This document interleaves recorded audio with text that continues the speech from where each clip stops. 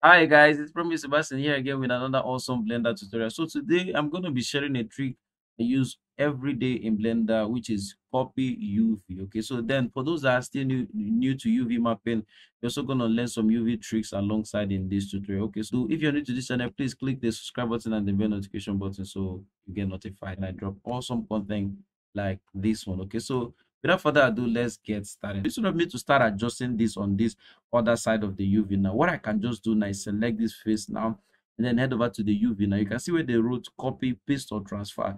Copy or paste UV. So if you head over to copy now, if you just hover your mouse on it now, you see copy now, and then you will see another menu or pop-up which says default or all.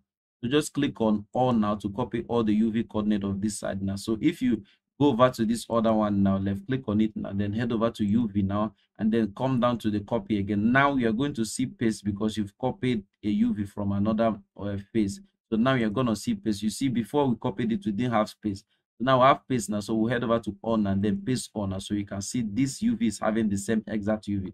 So assuming we are to adjust the view of this side as well now, so we can adjust the view, add the another this sidewalk mesh on this side now, and then copy it and paste on this side. So this saves me a lot of time than having to adjust it.